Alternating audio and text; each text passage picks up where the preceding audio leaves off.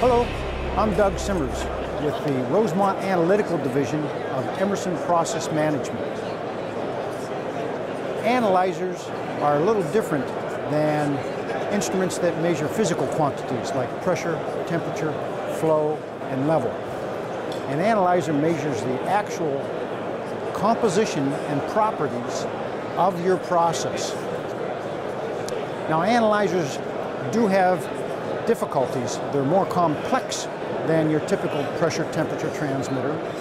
They're usually measuring in a low percent or parts per million levels, so they can tend to drift more and require more frequent calibrations. The model 6888 is an In-Situ flue gas analyzer for measuring the oxygen remaining in the flue gases from any large combustion process, such as a furnace or a boiler. The product has no moving parts. It has a sensing cell at the bottom that actually measures the oxygen. It is a field rebuildable device, so the sensing cell, the diffuser, the entire guts can be removed and replaced in the field for repair. Customers frequently ask me, how often do I need to calibrate my flue gas analyzer? The answer is, it varies, depending on the amount of sulfur and other acids in your flue gases, and also depending on the age of the sensing cell.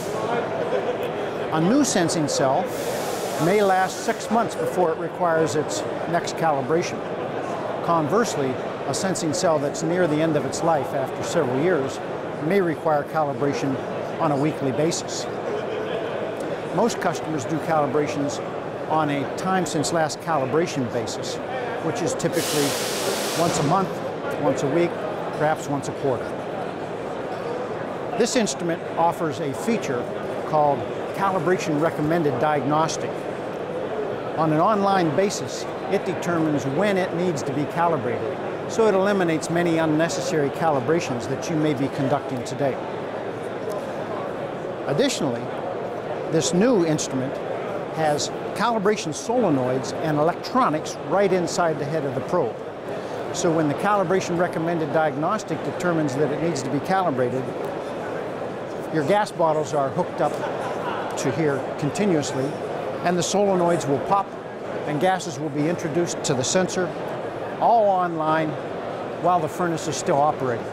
In addition to Integral AutoCal, this instrument offers several other unique features, such as plug diffuser. If you're in a process that has high particulate matter, like coal-fired boiler with fly ash, or a cement kiln, okay, or a biofuels boiler with much particulate matter, this analyzer will diagnose when the filter on the end of the probe needs to be replaced. This analyzer also offers safety features for uses in hazardous areas such as refineries and chemical plants. It offers a feature that will turn the heater off on the hot sensor when a flame is lost at the burner front. It offers a heaterless capability where it can run without a heater at all if the process temperatures are at least 550 degrees centigrade.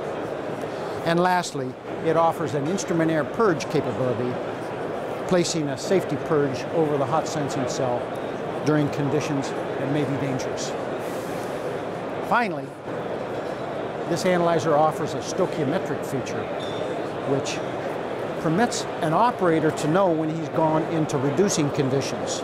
Instead of just going to zero and stabilizing at zero, this analyzer can actually record readings below zero so that the operator knows that he is actually in reducing conditions.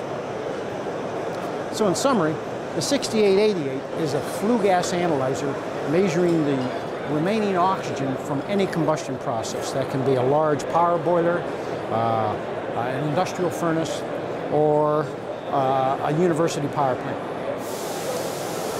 It is no moving parts, low maintenance instrument, and the newest version offers several unique features, including Integral AutoCal, okay, safety features for uses in hazardous areas, and plug diffuser diagnostics.